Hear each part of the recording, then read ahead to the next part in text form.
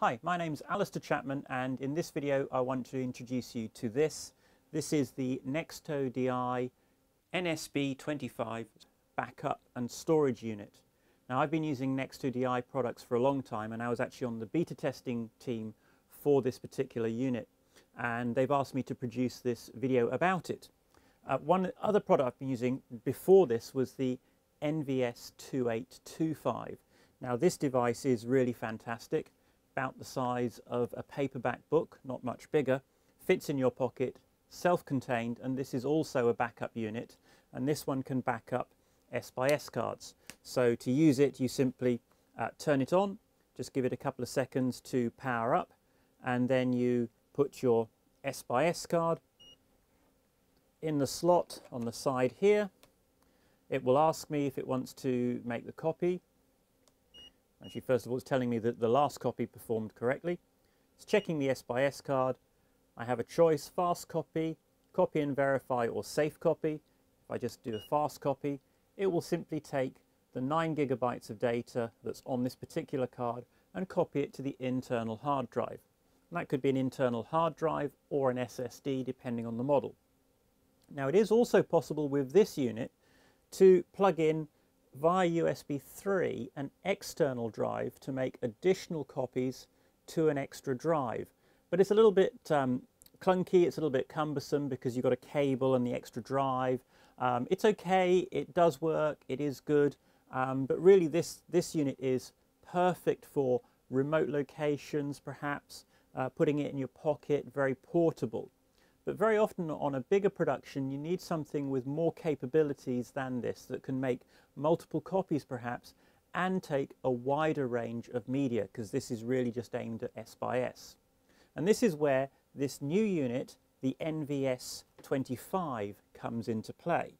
So as you can see, it's a much bigger unit. It's about the size of a house brick. It is fairly heavy, I'd say about 1.5 kilograms. Again though, it's a self-contained unit. There is a battery inside here, a rechargeable battery, but what's really neat about this is it's now a modular unit, and it's designed to make multiple copies from the get-go. So if we just look at this end of the unit, if I remove this rubber bumper that helps protect it from shocks and damage, you'll see that there are 4 slots in here. Now, if we look at the first slot, this is built into the unit, can't be changed. You'll see that we have a slot for SD cards as well as a compact flash card slot. Now, just below that, there is a removable slot here for our solid state media. Now, at the moment, I have an S/S card reader in here, but we'll come back to that in a minute. Below that, there are 2 what NextoDI call bridge pellets. And this is where you put your hard drives. And this unit takes 2 hard drives. These are standard 2.5-inch eSATA hard drives that you can pick up from Amazon, from eBay, wherever you buy your hard drives from. The only thing I would say is do get high quality drives, because this is going to have your valuable footage, your media from your shoot stored on it. Now, to change one of these or replace it, it's actually really quite easy.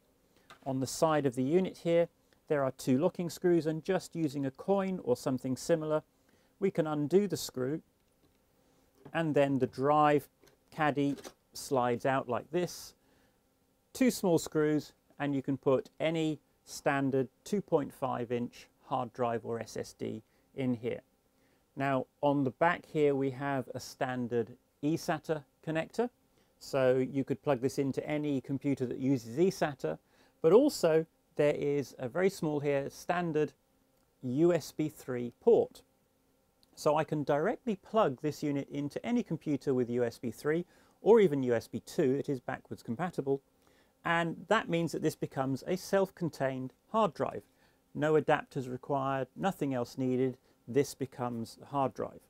Now, if I just put this back in the unit, so they go in very simply, do up the screw again to secure it. So one of the nice things about this unit is because you yourself provide the hard drives, you're not paying any premium or anything else for hard drives. If you need extra hard drives, you can get them easily, quickly, from places like Amazon and your usual hard disk suppliers. There's nothing special about the hard drives. You do want to buy good quality hard drives though. Obviously you're going to have important and valuable media stored on these. But the device does make 2 copies. So if one hard drive was to go down for any reason, you will always have a backup on the second drive, and that's what's really nice about this unit. Now coming back to this removable media bay here, again, this is removed by undoing a screw on the side of the unit, and the screws are designed that you can use a coin or something like that. You don't have to have a toolkit with you. And once you've undone that, pull out the media adapter. And there are all kinds of media adapters coming for this unit. This one's for S/S, but I also have one here for Sony's XQD cards, as well as one here for hard drives or SSDs. There are also adapters for CFast, and there will be adapters for AXS and other media coming in the very near future. So it's a very, very versatile unit, much more versatile than the original units because we can change these modules out. So I put the S/S unit back in, like so, and just nip up the screw before we go any further. And then replace the rubber buffer, so if I were to drop this it would have some protection. Okay, very simple unit to use. Power it up by pressing and holding the on button, and after about 5 seconds the unit comes on. It runs a quick self-check, make sure everything's okay, and then we'll get the status of our hard drives. So you can see that the 2 hard drives that are in this unit currently have 918 gigabytes of storage left. Now to make a copy, it's really very simple. If I take this S/S card and I pop it in the unit, like so, the device will recognize the media after a few seconds, and it's now saying I'm going to make a copy of 9.68 gigabytes of footage from the card to both of the internal drives. Now I could make a copy to just one drive if I want to. Perhaps I'm running out of space on my drives and I need to double up, but actually I'm going to make a simultaneous copy in this case to both drives, so that gives me a master copy and a backup copy instantly. I have various copy options, which is fast copy and copy and verify, and for this particular one I'm just going to do fast copy. It asks me if I want to change the name of the folder. I can rename the folder, or it will just create a new folder based on the date. I'm going to use that folder name that it's suggesting. Just going to click yes, and the copy starts. If I want to, I can abort the copy at any time. There's an abort key down there, but it really is that easy. You put the card in, press copy, select yes to select the folder name, and off it goes. You don't need to do anything more. The copy speeds of this device are extremely fast. It does depend on the media that you're copying from and the speed of the hard drives that you've chosen. But this was just under 10 gigabytes of data off an S/S card onto both of the hard drives at the same time, and that took about 2 minutes. If I was to have used the full copy and verify, that would have taken about 20 to 30% longer because the verification process does take up a little bit more time. So it depends on how quickly you need to work. But invariably you can copy the material off your cards far quicker than you can actually shoot material onto the cards and fill them up. So it is a really great way to work, and does simplify your workflow a lot, especially if you don't have really enough media perhaps for a whole day of shooting. You can be shooting on one card while backing up another card using this device.